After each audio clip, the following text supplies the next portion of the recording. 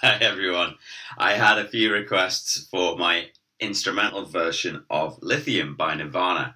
I had a few requests for a tutorial now. If you didn't see my version of this, that might be because you're only subscribed to my YouTube channel, whereas every day on my Instagram channel, I'm uploading a new ukulele instrumental. Yes, every day. They're a bit rough around the edges. They're not recorded with microphones and so on like I would do for my YouTube channel.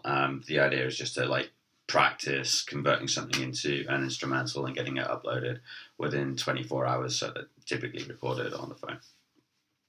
So I put a link to my Instagram channel if you want to follow along with those. It's a lot of fun, but 1 minute isn't long enough to actually do a tutorial, so the tutorial for this one is on YouTube.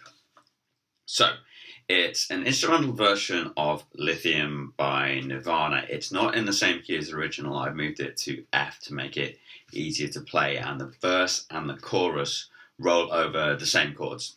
So without looking at the positions or worrying about too much of that, I'll talk you through the chords by name that we're going to use to go through this first, and then we'll look at the verse and the chorus and how we incorporate the melody and move the chords into the correct position to support that. So, we're going to be playing this in F. First chord is F. And then it's an A. And then D minor. And then B flat. And then we go to a D flat. E flat. C. And then back to the E flat, before we return to our F, and we repeat that sequence of chords. So it's F, A, D minor, B flat, D flat, E flat, C, E flat, F, and we start again. You could, if you wanted to just do a sung version of this song, you could just sing the melody over the top of those chords, but we're going to look at an instrumental version where we play the melody at the same time as the chords. So we're going to start off by playing this open F chord, where we have the G string fretted on the 2nd fret and the E string fretted on the 1st fret, and all the other strings are open. And it's the open A that is the melody here.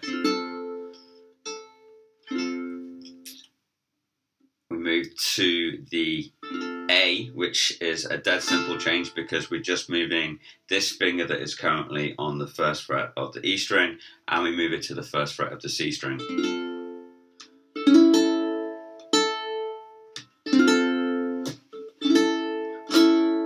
Next chord is D minor. So we put this finger back onto our E string, 1st fret. We're going to put this finger onto the 2nd fret of the C string, and I'm not going to, normally I'd place this one on the 2nd fret of the G string for the D minor, but when I first sound the chord, I'm going to leave that open, and then I'm going to do a hammer on, which is where I push that on without playing a note, without actually plucking it with this hand, and that will give a nice kind of melodic feel to it.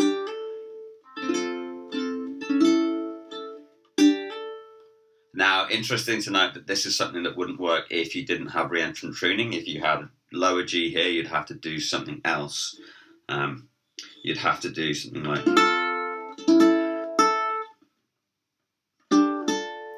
use the E string, the G that you would get by playing the 3rd fret on the E string.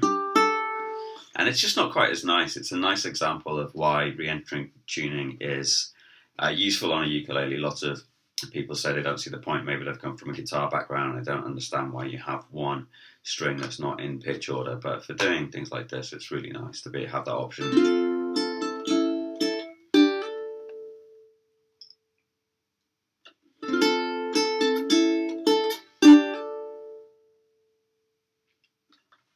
And then we're going to move up to a B flat chord that is the same shape as your normal open G, so that would be 2nd fret on the C, and the A string, 3rd fret on the E string, and leave the G string open.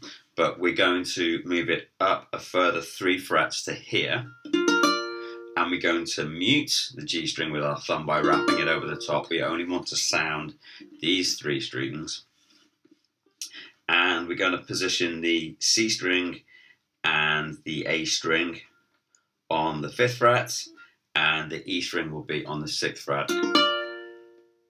So that's the chord position we're going to have here. And then to move the melody on, we move the A string up to the 7th fret.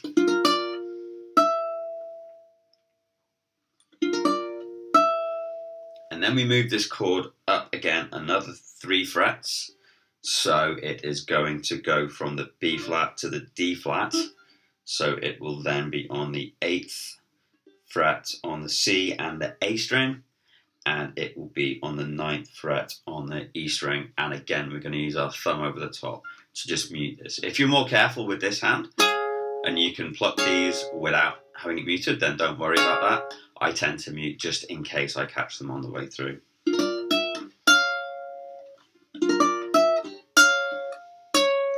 And then the next note is, it's part of the same chord, but the melody drops down to the E string. So going.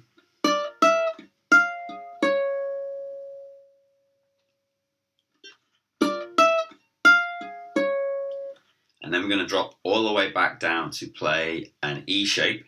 We're going to barrier across the 3rd fret, so we want one finger that goes all the way across every string here.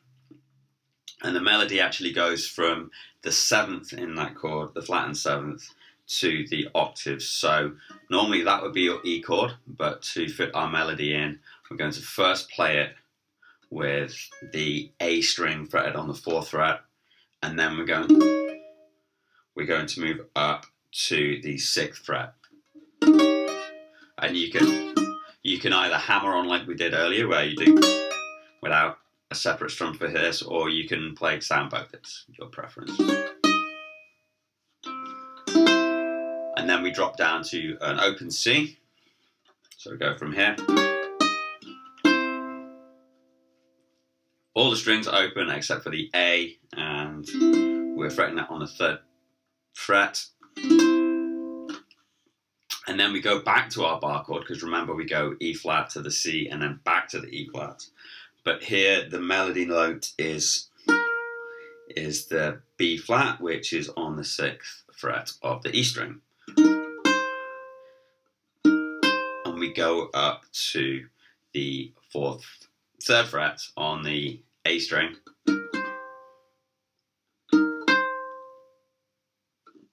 And then back to our open A. So that's our verse.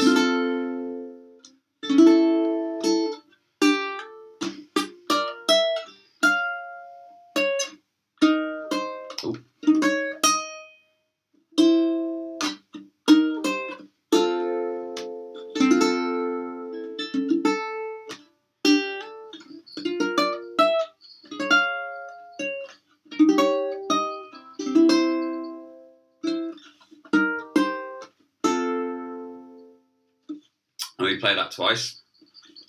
And then after we get back to the F, we're going to move into the chorus.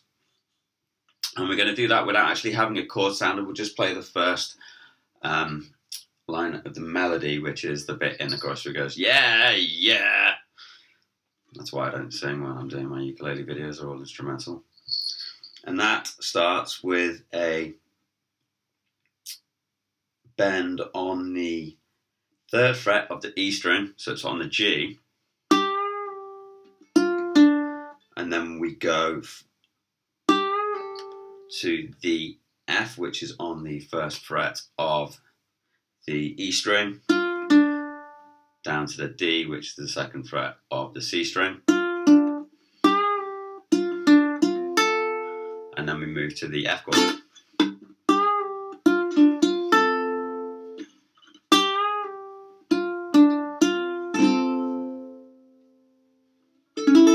And then to our A, and then to a straight D minor,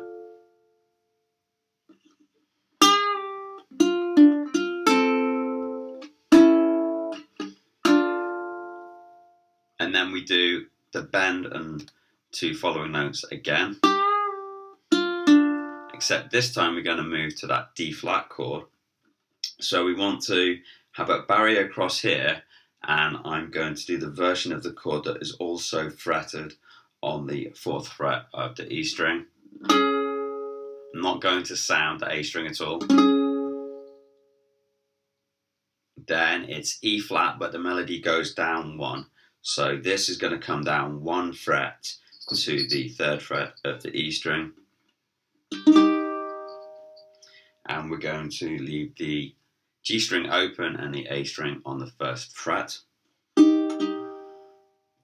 Now the next chord is C. The melody actually moves to an F, which is not in the chord of C.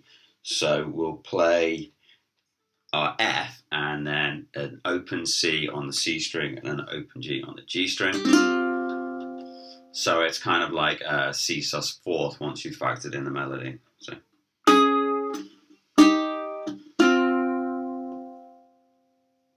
And that's all there is to it. It then repeats that again.